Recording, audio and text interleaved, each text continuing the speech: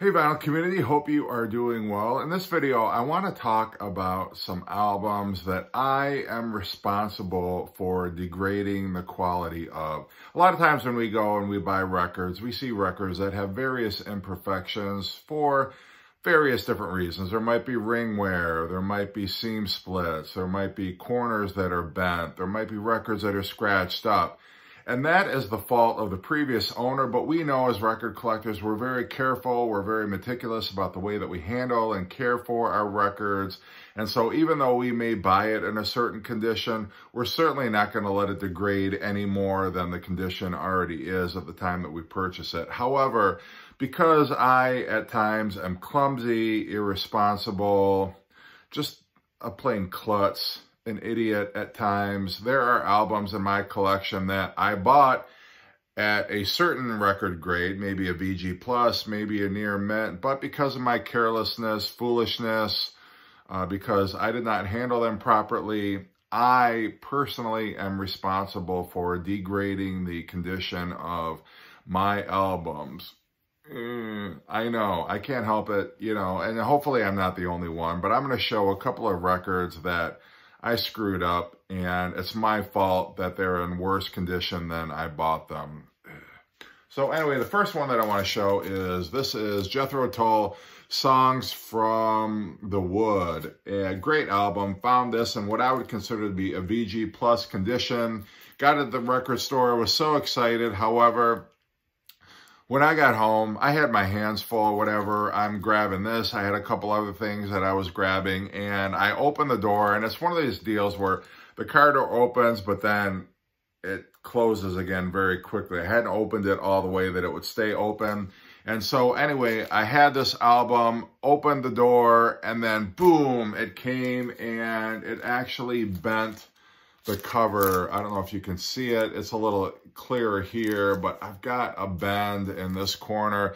Was not like that when I bought it. It was not like that 20 minutes ago when I purchased it at the store, but because I was in a hurry, I was careless. Damn it. Anyway, now I have degraded the value of this record. Not that I'm looking to sell it, but anyway, I am very meticulous about my record jackets, and I screwed up. I messed up, and I'm bummed about that one.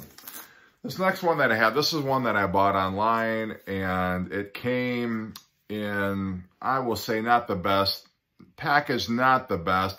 There was a lot of tape involved in not only the cardboard container that it was in. I would say it was probably a bit overkill. And so when I was unwrapping the record, there was a lot of tape, and the person who shipped it to me, I think, went overboard on the tape. And so I'm ripping and tearing, trying to get at the record. And I ended up, this is REM Reckoning, by the way. I ended up ripping, there was a piece of tape on here. And, like a maniac in my haste to get the record open,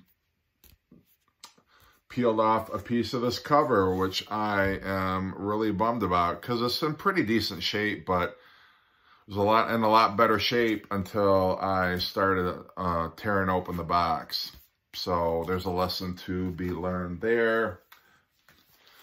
The one that probably breaks my heart the most, one of my favorite albums of all time, Jeff Buckley. And I did an episode about this, about how you store your records and how you position your inner sleeve.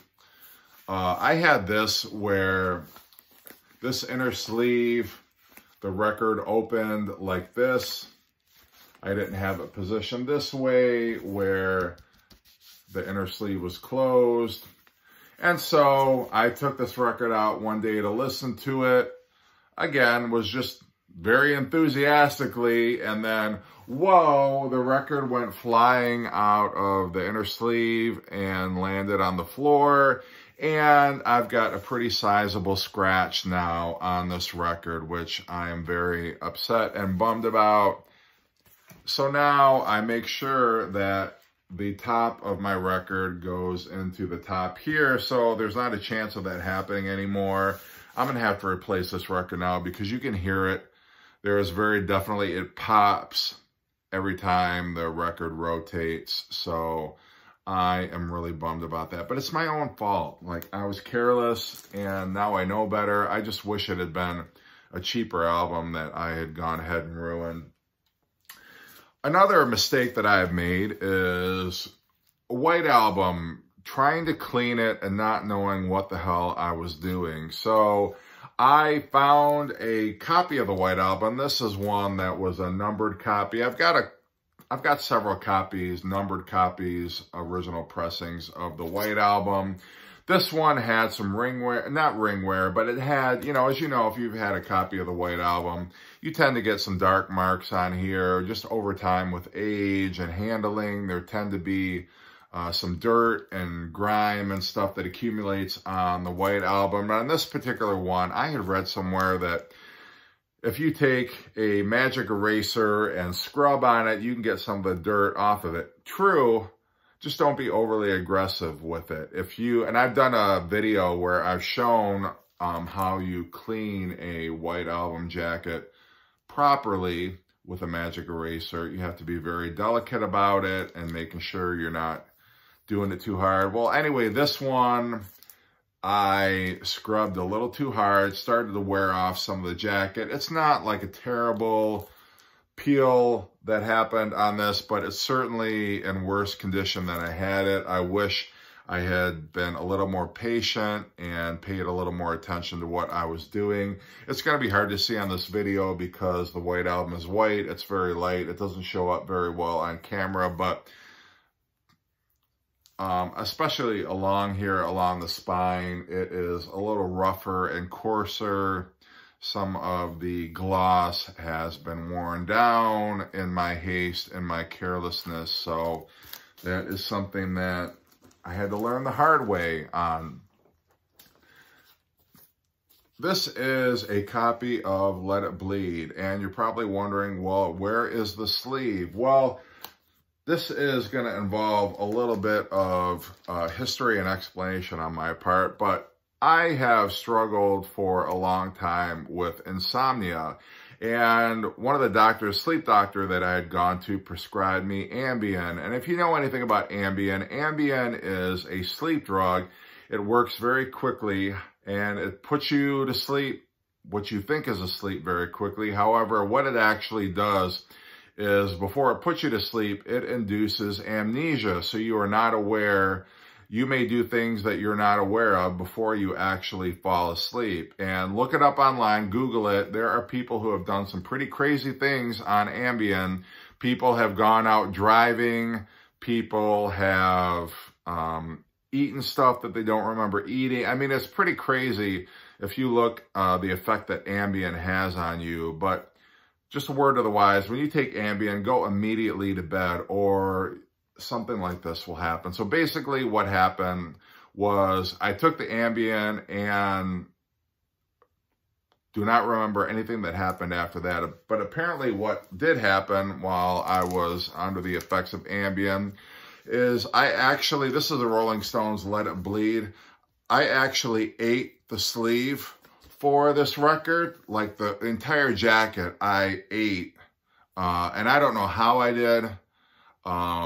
It's amazing to me that a human being could consume an entire record jacket. But again, I was under the influence of Ambien. Google it.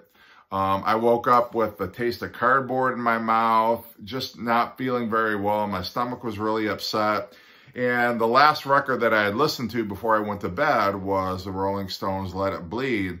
I woke up and I'm like, where's the jacket? And then it dawned on me, I must have eaten it. So sure enough, I ate the entire record sleeve of my very precious Rolling Stones album. And this especially is upsetting because it was, for all that I can tell, an original pressing of this. It had the London logo on it, and it was in great, fantastic shape.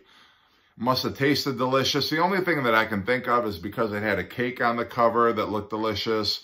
Maybe in my groggy state, under the influence of the Ambien drug, I thought, well, it's a real cake or whatever. But yeah, so I ate the entire sleeve of my Rolling Stones Let It Bleed. Gonna have to find a replacement one of these days. Hopefully I can, maybe even in the dollar bin, maybe there'll be a record that's really scratched up, but a sleeve that's in pretty decent condition. But nonetheless, kind of bummed about that because now I have an incomplete copy of Let It Bleed. And I had to have my stomach pumped. I mean, I don't want to go into all the details. It was not a pretty story what happened after that.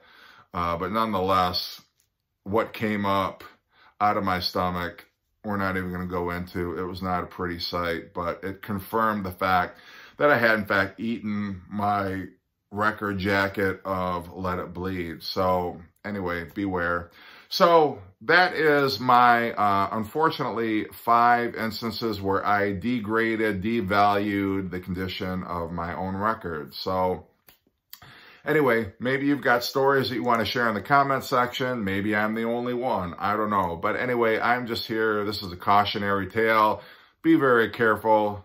Don't let what happened to me happen to you. Take care.